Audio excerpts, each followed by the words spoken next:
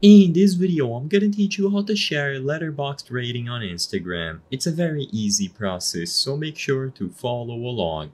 In this video, I'm gonna showcase how to share any ratings that you publish on Letterboxd on your Instagram stories. So all that you have to do is first go ahead and publish a review or a rating. Of course, if you already have your rating or review good to go, then you will be able to follow the steps that I'm going to show later on in this video.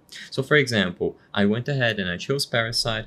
I'm just going to write good movie as an example. And once you have everything set up and you are comfortable sharing this review on Instagram, make sure that you go ahead and you publish it to your diary. So I already have it here, so I'm just going to go over and I'll be able to find the review that I have. Now, you will be able to share reviews individually, so tap the rating or the review that you've made, and then tap on these little three dots. One of the options here is going to be share to Instagram stories, so I recommend that you double check everything, see if it is okay, the amount of stars that you gave, and as long as everything is properly set up, just tap the option to share to Instagram stories.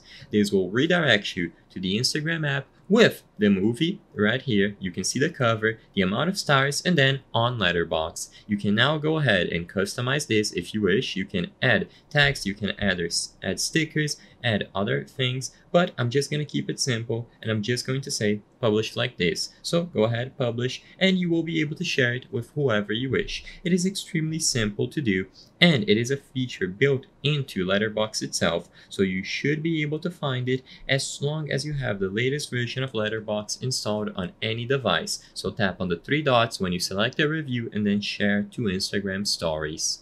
I hope I was able to help you on how to share your Letterboxd rating on Instagram stories. If this video helped you, please be sure to leave a like and subscribe for more very easy tips. Thank you for watching.